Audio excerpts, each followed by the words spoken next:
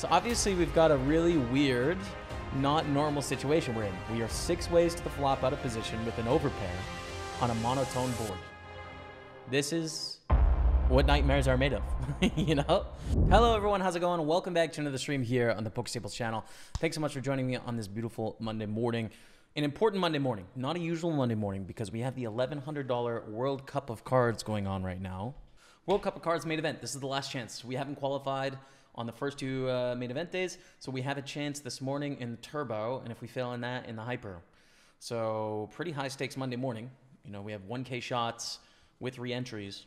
We could be in for 4,000 bucks in the next hour, but hopefully we can make it through into day 2 and in the money of the 1K World Cup of Cards. So that's going to be the plan. We're playing the mini World Cup of Cards and side events and stuff, but you know, obviously it's about the main event. So let's get into it here. Now we have 8s in the 1K. We get a raise and a call and a call. And there's a lot of dead money in there, but I think that we're making a mistake by squeezing here because we're just not happy about getting it in for our 49 blinds. These are really strong positions. I think we have to set mine here. This is hilarious though. I still think calling is better, even though these hands are weak. So there's basically a dead 21,000 in the middle. But we still have to sweat both of these opponents having better pairs, which they're going to have too often. So set mine. Set mine. What? Pedro, bro. What are you doing folding here, Pedro? So obviously we've got a really weird, not normal situation we're in. We are 6 ways to the flop out of position with an overpair on a monotone board. This is what nightmares are made of, you know? So I think we just take it straightforward, right? Against one bet, we're thinking about calling. Against a bet and a call, we're probably still going to cry and call for such a cheap price. When they shove, it's a clear fold. And that's that. Okay, man. All right, chat. We've got options. I think we're happy. Raise, get a call. Ace 10-8 on the flop with 2 spades. I think we bet not big. A third-ish on Ace 10-8. Get some value from our hands. And we see a 5 of clubs. Pretty much a brick, right? Like, it'll complete a few things, like 10-5 suited or 8-5 suited, but not very many hands. Mostly, that's a great card for us. So we're just going to go for a bigger sizing now on the turn. Let's make it 28,000. And a great spot for us. There's the few better hands, but there's so many 10x and 8x and worst aces and straight draws and flush draws. It's like we are beating so many hands. We just get to bet relentlessly, you know? And fold the 5-9. King Jack here against Nicolo. Half-half, 3-bet call. We 3-bet this time. Let's bet on the flop in our 3-bet pot. 22K. We have a gutter to the nuts. We have backdoor jack of diamonds, which is not super valuable, right? Like it's going to be tough to value bet a jack high flush when there's 3, you know, stronger flushes, but it's something. And gutter to the nuts is nice. Now the 4 on the turn. Do we want to keep betting here? Yeah, I think we should bluff. I think it's a reasonable spot to bluff with King Jack. And what are we targeting here? Jack 10 suited, Queen 10 suited, King 10 suited, 10-9 suited, Jacks, slow played Kings and Queens, Ace 5 suited, Ace 6 suited. Those sort of hands, right? Like weak 1-pair hands, under pairs to the ace, that sort of stuff. And we have some equity to go along if we get called, but sometimes they just have a flush and we're drawing stone dead. I think it's a reasonable bluff. So we can 3-bet fold or flat here. We should probably 3-bet some. I'm going to 3-bet third of the time and then call the rest, I think. Call this time. I don't like 3-betting a ton because obviously it really sucks to 3-bet fold ace queen off. Now, I still think we should, in theory, be 3-betting this hand sometimes, but I like call more in this spot. We see a really bad flop. Boris gets to bet like a ton here, like probably 80% of range. The fact they check back is actually quite interesting. So I was thinking about betting because Boris should really not be very strong here. Pedro bets 27.5. I'm going to check raise, I guess. I mean, I think this is garbage. We can call and then decide if we want to bluff catch the river, but most of the time when they choose this big sizing, they're saying I have 2 pair, that they flatted, raised, cold call in the small blind, that they made 2 pair. There's a few, you know, Jack 8 suited, but they probably don't even call Jack 4 or Jack deuce or 4 deuce suited, right? So like they're representing a quite narrow 2-pair plus range here. They could be value betting a Jack for a big sizing, but most of the time, I don't think people choose like 85, 90% when they're just value betting a Jack on the turn. I mean, they can, in theory, go for a big value bet with the top pair, but most of the time people don't. I think we're going to see more like a 60% instead of that really polar sizing. So we check raise and we win. That was pretty sweet, man. So I think we just peel here with Queen Jack suited. I think good enough to just call. If we had Jack 9 or Jack 8 or 9-8 with the backdoor flush up, I like check raise more, but 2 overs, 3 to a straight, 3 to a flush, we call. Let's see a turn. And turn is just an absolute dream.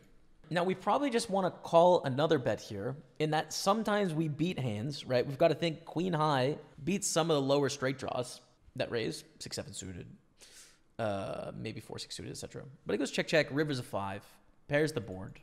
It's just a good board for us. I think we just bet, you know, here. Just like 3/4. It's going to be really hard for them to call most of the time, but yeah, it's just a good board. We just want to bet. 6 41 blinds, bro. Damn, this might be a shove. It's so sick, but I think you do need to shove some 45 blind hands, but I'm not sure if we want to choose 6s or more like 9s. And there's a difference. I'm going to peel. I know peeling's good. I just don't know. I got to review. It's obviously uncomfortable to shove for like 25 to 40 blinds, but that is definitely something that the best players are doing today and needs to be a part of our game. We peel on the flop. It turns to 7. This is actually a pretty good card for this range for the small blind or board. We have a decent amount of king X in our range. We are in the small blind here, by the way, not the big blind. And block the river. I think I'm going to flat here. The thing is, like, our really strong hands like flatting a lot because of the squeeze spot, you know? We're going to 3-bet a little bit less with aces, kings, queens, and even jacks here than we would typically. I think we need to increase our lower end of our range needs to flat a little bit more as well for the same reason. Check, check. Check raise from Boris. And then a click over the top from Jonah, which Jonah should never click over the top here, I don't think. With anything. You should always flat, I think. But, hey, I don't know. Maybe I'm wrong. Pull the 9-4. Ace king. Jonah raises. We 3-bet, of course. To like around here. 144. Yeah, this is 4x. But I think 136, given our stack is not that deep, right? We want to be able to 3-bet fold. So we'll 3-bet here. Of course, we're not going to 3-bet fold ace king. But we want the ability to have hands that can 3-bet and fold. If we don't, if we put too much money in, or we no longer have the mathematical chance to 3-bet fold, well, then they know we've got a value hand, right? They know that we can't be bluffing because we're going to have to call an all in, and that could affect their decision. So, yeah, we want to give ourselves that option from a strategy point of view, which is why we make it that size. That's why, chat. That's why. 5 deuce is a hunk of garbage. We fold. King 7. Yeah, we raise. Not an easy table here. Check back with king 7. With the 7 of diamonds, we make a flush. Flushes are good. I think we probably min bet here, right? It would give us the option to shove in the river, but they go for a bet themselves. 36,000. I think we call. And river is a close spot, I think. In theory, I think we just call because... well, they have 9 blinds to start the hand. So they can have a king or a diamonds, queen of diamonds, jack of diamonds, all that. Check, check. Nice. 9 of diamonds, 8 of diamonds, although they're probably not going to bet the 9, 8 of diamonds, 9 or 8 of diamonds on the turn and the river. They could with king, queen, jack, but like they represent a pretty narrow range and they have a lot of hands that can bluff. So I think theory would say just like go ahead and call down. In practice, I don't know. Like, probably give respect to these great opponents and just call down and call it a day, you know? 8, 9 of diamonds, we're going to fold because of these two. 12 blinds and 7 blinds and a big stack that can 3-bet us. Not a great lineup. It's a great hand, but not a great lineup.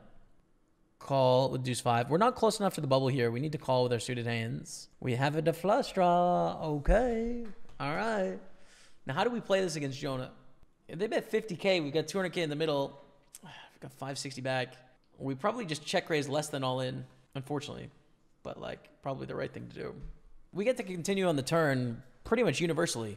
Like, on pretty much any card, we get to continue on the turn. But I think check raise less than all in. The only thing that really sucks with this is when they come over the top, we have to fold. Because they can have higher flush draws, and then, of course, everything else beats us, right? So they either have sets or 2 pairs or bigger pairs than a pair, right? Or they have a bigger flush draw. And in both cases, we're not doing very well. We'd have the right odds against a pair, but against higher flush draws, we're absolutely destroyed. So, yeah. 750 here. Small bet here. I think we peel getting 4-1. Do we want to turn our pairs into a bluff? See, the problem is like this ace-king is just so much stronger for them. I don't think we do. We shouldn't win at showdown very often here now when that king comes off on the turn. So we want to hit a 3 and or, I don't know. Let's say 1 in 20 times they just shut down with like 8, 9 suited and we win. But yeah, we should lose here most of the time. We've got ace-king in the big one here, chat. This is our moment in time, okay? We raise. We call any shoves or 3-bets. As in get it all in, you know? Here we go. Here we go. Ace, king, ace, deuce. Here we go. Great starts. Fine turn. Come on, let's go. All right, just shy of $1 million here. Good situation now. We're in 8th of 21. We just lost a player, so we're going to go bubble felt official now. Final 3 tables. Top 14 make the money, so we need to lose a table's worth. We're actually in 8th. It'll update in a second here. Aces are the best. It doesn't get better, chat. This is the top. This is peak. Top 14 are in the money and make day 2, which is today. So flat here, fine. Good squeeze spot for both of these opponents, but we often just go to the flop 3 ways. But it is a good squeeze spot for Dan, I think. But just a call. So we go to flop here, 10-8-5. This one, I think we want to start with a check call. We do want to bet some hands here, but I think for overpairs, we want to be able to check some overpairs. Aces is the one to check with. Jacks, queens, kings obviously are a little bit more vulnerable, and I think would prefer to bet. So we're going to start with a check with aces. Checks around, jack on the turn, about 1 of 5. So we bet on the turn. Jack is okay. I mean, Clemens will have hands like jack 10 suited. They'll have king queen. They'll have queen jack and king jack and ace jack. And so there's some good news and some bad news about that. Queen 9 suited probably. Dan definitely has those, and Dan has some two pair combos and straight combos here, but a lot of junk and a lot of things we beat as well. So we're definitely okay to bet. River is a 5. I think we bet here. I think there's value to be had. It's pretty hard for Dan to want to call with a 5 on the turn as well, to be honest. So I think we go for a nice bet here. And we take it down. Good stuff. We have the best hand in poker, aces. Here we go. Big spot, chat. Hold it, aces. Hold it, aces. Come on, let's go. 3-bet to 238. I think call is the right choice here. I mean, I'm a little bit concerned, but ace jack is quite strong. We're raising in the cutoff here as a chip leader, so I think folding is too much. I think 4-betting doesn't make a lot of sense. I think we just call. Quite a small bet here. I think calling is okay, getting 6-1 odds. So we're going to call in position, see a turn. And obviously there's a pot size bet left, right? Against a hand like, let's say like 10s, right? We have enough equity. Now, it's not super likely in my eyes that they have like 5s through 10s here because they 3-bet less than all in 30 blinds deep on the bubble. So that's not super likely, but I just think we have enough pure equity. They bet again on the turn and it's a fold. I do think we want to raise though. We don't really want to flat this ace jack offsuit, in that limp jamming for 32 blinds is awkward. So yeah, I think we just raise. They call. Queen 8-4 here on the flop. We start with a check call. Ace jack's pretty good, right? It's probably the best hand right now. We also have a lot of good turns and rivers with straight draws and flush draws. Backdoor flush draw with the ace, backdoor nut flush draw. But also, like, we haven't flopped the nuts. So we want to keep the pot small. Goes check, check. Jack at the turn. We want to bet some jacks. Not all of them, but some. And I think ace jack is a pretty reasonable one. We get value from worse jacks. We get value from 8x, from some 4x, from some draws, etc. They call. River is a jack of diamonds. We have a good hand. I'm just trying to think about what sort of hands want to check call, check raise, bet call, and bet fold, right? We want to get paid, and ranges are very wide here. Getting raised is a concern in that we're on the bubble. 10-9 offsuit and suited is in the range, and some flushes are made, but we have the ace of diamonds here. But of course, we have straights and flushes too, right? We want to get value from queen x, from 8x, from 4x. Okay. It's a tough river. I mean, I think, honestly, I want to go back and check on the river, I think. But it's close between bet and check from my point of view. We fold here. There's not enough incentive to play on the pure bubble. Ace, king, queen, 4. This could be it. Ace, king. Hold it. Hold it, ace, king. Let's go. Ho! We're in the money, chat. Red felt hype confirmed. Day 2. As we have an all in here. King 9 against queens. King 9 with the huge double. Class very short. All right. So we've made day 2. Hell yeah, man. Let's win this tournament, okay? Let me pull over the lobby. This is the day 2 we just made. As you can see, 167,000 for the win. Second place is 115K. We could set our biggest score ever record. And we're down to, well, it's going to be 160 or so with our flight and then the hyper flight. So it's going to be about 160 players. We've got huge money on the line. So we're through with 1.4 million, right? Which is going to put us, there we go, 64th. 151 registered. It'll be a bit more. It'll be about 160 or so. So day 2 is coming up really soon. We'll put it on table 3 as well. Let's go, dude. Are we ready or what? Come on. We've got the 1K day 2 starting up in 10 minutes. All right. Okay, here we go. $2,113 cash, chat. There's no knockouts, so it's just a freeze out, which makes it really simple. You can see all the prizes in the bottom left, and you can see we're 64-151 in action. Dean Hutchinson goes for the raise. We're going to fold. Ace-king. I think we want to 3-bet ace-king here. The stacks are interesting for 40 blinds. I think actually 40 blinds deep, we do want to call with ace-king offsuit sometimes here. Or is it ace-king suited? I'm just going to keep it simple. I'm going to pure 3-bet ace-king off. We should have some ace-king flats in this spot, especially on the stack depth, but I'm not going to. Cool. This is a fold, actually. 14 blinds here in middle position. They are going to have some broadways, but I don't think enough. We fold. I don't know if there's any special tournaments on next week. There probably isn't with the Euros final going on. There's probably no series final, so it's just Sunday majors. We'll see. I mean, there's potential I might take a Sunday off this year. And that could be the one. We'll see. Jack 3 offsuit is pretty bad. I'm going to fold. I'm going to fold this hand. Oh, we got 8s. Let's go. 8s are beautiful. So against a raise here, we just shove, I think. Okay. We are all in. Good luck.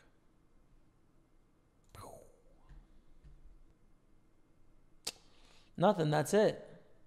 King 4 offsuit on the button, which is close, I think, to an open. I'm going to open. The thing that works well for us here is, 1, we've been tight in the tournament. 2, the stacks are not so good for Daniel to 3-bet us on 35 blinds. So that makes a close decision a raise, I think. And we got another one. So I think 3-bet a third of the time and call the rest. So we're going to call this time. If we 3-bet and they 4-bet, we probably fold, which we don't, is not very good on 40 blinds, you know? It's just not nice. Go to a flop. Pretty good flop for ace queen. Not protecting for much. Also don't want to get it all in here, so I'm okay to check. So we're going to bet on the turn. Jack could be a problem card, but I think, I don't know if I like this. Maybe checking is better with this combo. Because we're 1 street of value from ace-x. We're really protecting from very little. Check. Block betting is an option here too, but we lose to trip jacks. Danilo raises with 32 blinds. We definitely can call in the small blind here. We're going to call about 2/3 of our range against early position and then 3-bet a third. I'm not sure what it is I want to do here with this one. I think shoving, 3-bet calling are all options. Just folding is not an option, right? Ace queen offsuit, I like the 3-bet shove. I think we want a 3-bet call here probably. So I'm going to 3-bet less than all in. If I have ace queen offsuit, I'm going to shove. It's important that we have some 3-bet calls. So I'm going to do that. To 300,000 sounds good to me. Very little payout pressure at this point with 104 people left, right? So we go like this. Leave them the opportunity to bluff with some hands, which people, believe it or not, in the one case will 4-bet shove bluff. I will, but they don't go for it this time. We're going to raise up aces. It's the best hand in poker. We're raising under the gun. We are, you know, a bit below average, but doing fine. We want some action. 3-bet from Danilo. I think mostly call here. We need to have some strong hands that call. Some nutted hands. I think aces is a good one. I think we want a pure 4-bet kings, queens, jacks, 10s here. So we're going to slow play with aces. Flop of 9-8 deuce. 2 spades. I just want them to bet like at least 160 here. Would be perfect, you know? I don't want to see a bet at like 110. 220 is amazing because now we can very cleanly sort of check shove. And in our range, we have, you know, queen jack and jack 10 and queen 10 and spade draws and ace 9 and all these sort of things that Danilo can find some calls with big hands. So let's hope for the action.